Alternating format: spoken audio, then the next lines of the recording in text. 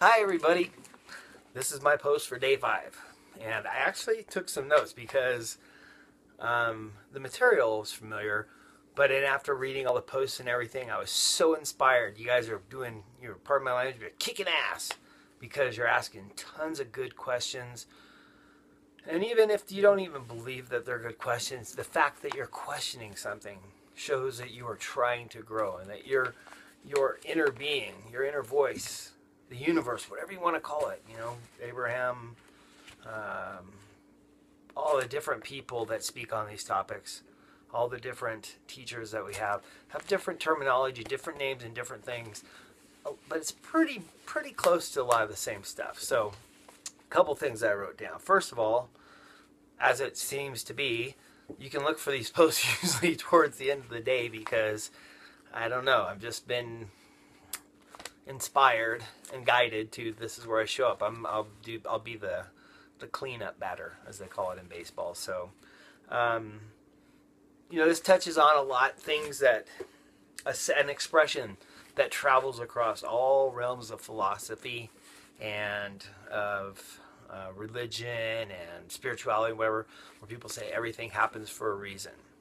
Now, my experience and belief and perspective, is a big word that I'm looking for, is that sometimes that reason isn't even always about us in particular. For example, let's say I dropped my keys this morning as I'm getting into my car, and I had to stop and pick them up. When I stopped and picked them up, I spilled the coffee that I was carrying on my shirt. So, damn, I had to go inside and change my shirt. And it cost me 5 minutes of time. I got in my car and went about my way and went to the store.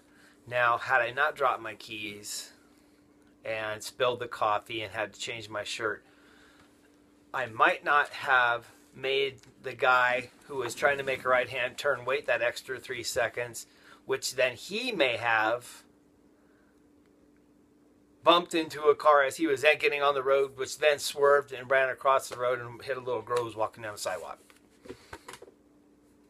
Spilled my coffee on my shirt in that case didn't have anything to do with me, but I believe from my perspective that sometimes that happens, that the universe or God or God's universe or whatever you want to call it uses us for the good of itself. Itself is us, all of us, because we are all connected and we are one. So therefore, in that example, I'm protecting myself by not hitting that girl because I am her. We are all connected.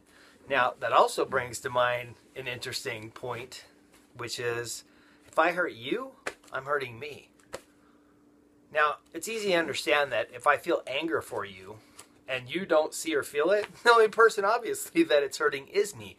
But if I actually do hurt you, and you feel it, by hurting you, I hurt myself. And that goes across many boundaries, or excuse me, not really boundaries, that goes across many platforms of sciences, philosophies, religions, and everything else. So, another point. Here's the thing, you guys. Just try to remember this. We come up with a lot of questions, and when people talk about children and the things, the trauma that happens to them and everything else, I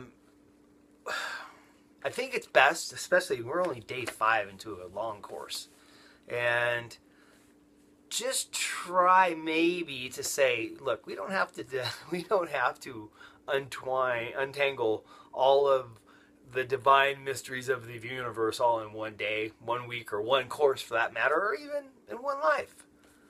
Let's focus on some of the stuff that we can do now, that's happening now, so that we can affect our life now, and even as we move forward, so that we can make our lives better than the lives of others. Now, as it comes to others, one of the things if you're new to this, and this is just a loving, like I'm giving you a hug, warning, I guess, for lack of a better word. But as we learn this stuff, one of the things that we do is we get really excited. And we go to the people who have no experience or knowledge or desire to know these topics, and we try to explain to them because we're happy and we're excited. We want to share something with them that is wonderful and beautiful, that's adding to our life. And they look at us like we got 3 heads, and then we can't explain why we really don't have 3 heads. And then it kind of deflates your balloon of excitement and love and passion that you were feeling.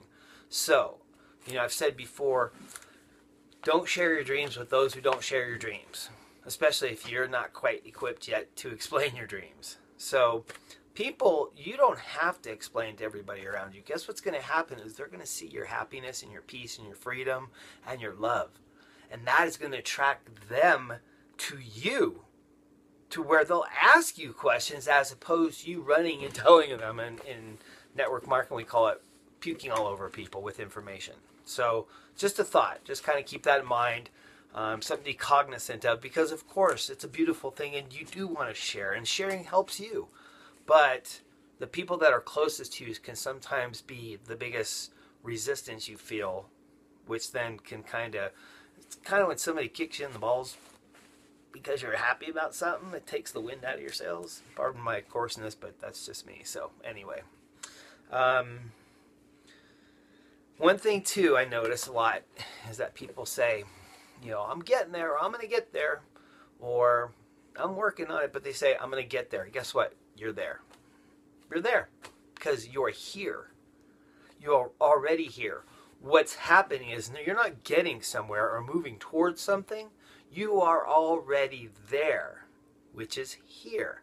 What you're doing is peeling off the layers of fog and the curtains and veils that we have placed upon ourselves and society has taught us to see blindly through. So what you're doing, you're really right here. Okay? But you are learning and growing and expanding, but you're not going towards something. You're already there, which is here. So I wrote down a ton of stuff, but I don't think I'll hit it all. You know what? One thing too, by the way, I meant to mention this in a previous post. I love the way Abraham, when they explain how we chose to come to this. And this is I was talking about this with somebody that, in a romantic sense, how, people talk about soulmates. I'm not even going to get into that, but they talk about, your soulmate. Well, I don't know. Like I said, I won't go into that. But here's the thing I believe. I was talking to somebody about this because I had a notion that maybe when we come from Source, we agree to come here. And if there was somebody or a part of the energy that we came from that we wanted to reconnect with, we may have even agreed. But I think it's almost like we got shot down here in a little space ball, whoosh, and put into the womb. And we knew when we were coming here what we were going here for and what we were going to do. And we said, yep, I accept the mission. Okay, Joe, but are you sure? Because you're going to have to go through some stuff before you get there. Yep, I'm good for the mission. Okay, but here's the catch. You're not going to remember any of this, where you're from, until you come back. So you cool with that? Oh, of course I'm cool with it. And then we get here and, man, we don't know anything.